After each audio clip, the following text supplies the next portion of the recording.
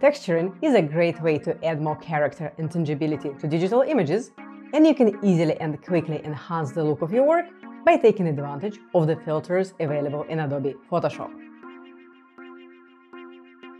I am Zhenya from Attitude Creative, and as a graphic designer, I cannot imagine my work without textures and my workflow without smart filters and the various effects they allow me to create.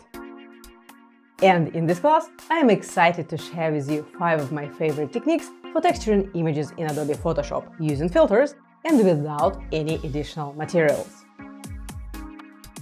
I will cover how to get the most out of a range of Adobe Photoshop filters to create 5 different types of customizable textures, how to texture your images non-destructively using smart filters and smart objects, and how to take advantage of the neutral layers, blending modes, fill and opacity settings, and blending options to fine-tune the effects.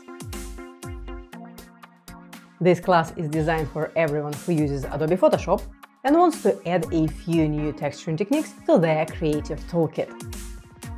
Whether you want to use textures to develop the aesthetic of your actual work